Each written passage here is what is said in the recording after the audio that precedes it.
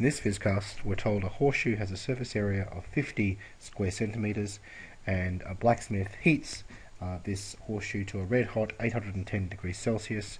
What rate does the horseshoe radiate energy?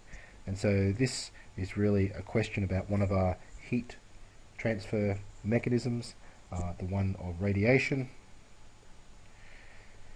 And we know that the power which is radiated is given by the Stefan Boltzmann radiated power law.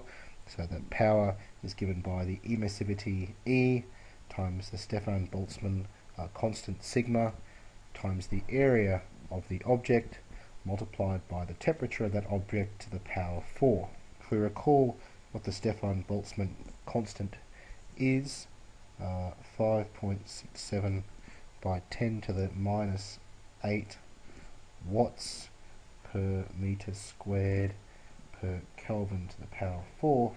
That gives us a hint that our temperature really should be given in Kelvin, which is different to what we have here in degrees. So to develop this, basically I've got my horseshoe. I think of it as a physical picture. It's going to be radiating in all these directions. The amount of radiation depends upon the area of the object and the temperature.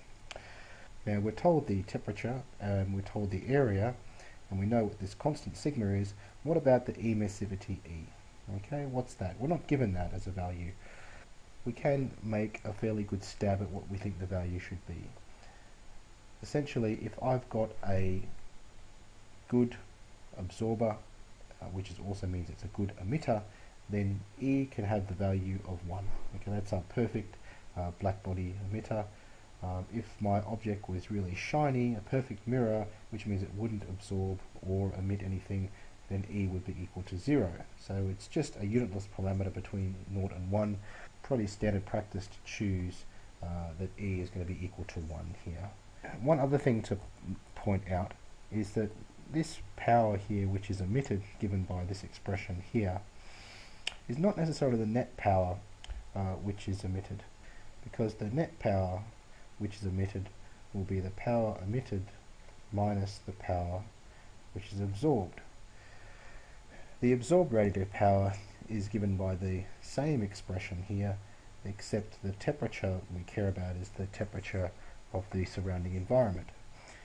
So we'll recall that the net radiated power is given by E times sigma times A times the temperature of the object to the power 4 minus the temperature of the ambient or surrounding temperature to the power 4. Now I should say that this expression here is important when the temperature of the object is close to the temperature of the ambient. But as you can see, if the temperature of the object is larger than the temperature of the ambient, because we've got powers of 4 here, that second term will actually be really small. In fact, let's just compare that here. If I had 810 degrees Celsius and we want to convert that to Kelvin, remember we take our temperature in Celsius and then we add on 273. So 0 degrees Celsius is 273 degrees Kelvin, minus 273 degrees Celsius is 0 to Kelvin. So let's have a look at what would be 1083, which is the temperature of my horseshoe to the power 4. Let's compare that with my ambient temperature. Let's say it's room temperature, which is around about 300 Kelvin. 300 to the power 4. So we've got 1.3756 by 10 to the 12.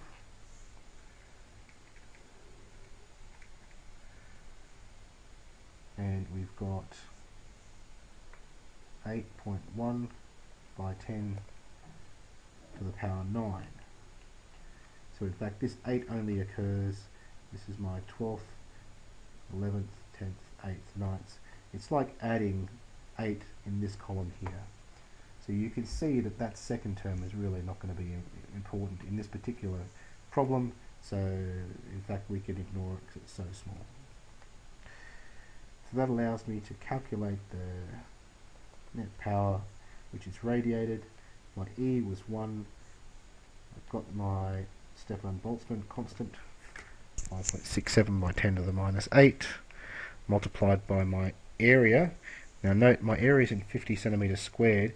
Stefan Boltzmann's constant is in meters squared. So how do I convert 50 centimeters squared to meters squared? We might just do that. So 50 centimeters squared is going to be equal to what number to turn 50 centimeters squared to meters squared? So I want it to end in meters squared. I have to divide by centimeters squared. So how many meters squared is there per centimeter squared? Well, certainly know that there's 1 meter per 100 centimeters. That means there's 1 meter squared per 100 squared centimeters. Or I can take that 50 and multiply it by 100 squared is 10,000, or 10 to the 4 on the denominator, which is like dividing by 10 to the 4, so multiplying by 10 to the minus 4 meters squared is 0.005 meters squared. Which kind of makes sense. A meter squared is a large area. The 50 centimeters squared is certainly going to be a small fraction of a meter squared. Okay, so we've got that that area in meters squared now, so I might write that as 5 by 10 to the minus 3 meters squared, and then we multiply that by t to the power 4. You know what that is, that's 1.37 by 10 to the 12. So finally, let's just go through and multiply these things together. So I've got 5.67 multiplied by 5 multiplied by 1.37 gives me 38.8, and then multiply that by 10 to the power, and then I add these numbers together. So I've got minus 8 plus minus 3, so minus 11 here plus 12 is going to be equal to 1. So I've got 38.8 by 10 to the 1, which is the same as 388, and that would be watts of power which is being radiated by my horseshoe.